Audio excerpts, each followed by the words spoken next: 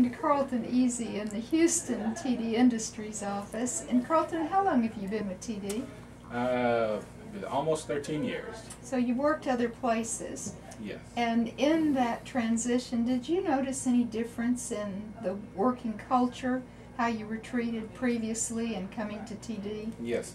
When I first came into the industry, I worked with one particular company, and their model was to, just give you a van and just send you out there.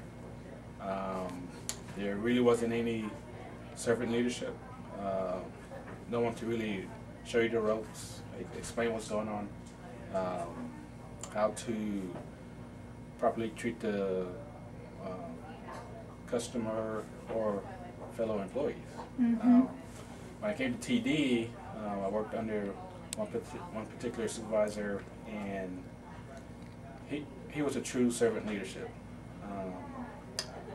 He showed me the way that we're supposed to deal with customers. He showed me the way to, be fast-paced with troubleshooting,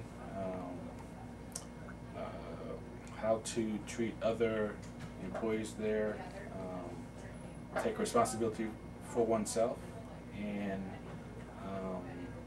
just be an example for everybody else. And through that, I was able to move up through the ranks fairly quickly, and to where today I'm a servant leader, and I have the responsibility to show others how to treat customers and how to treat their fellow employees, and how to be the best that they can be according to our goals and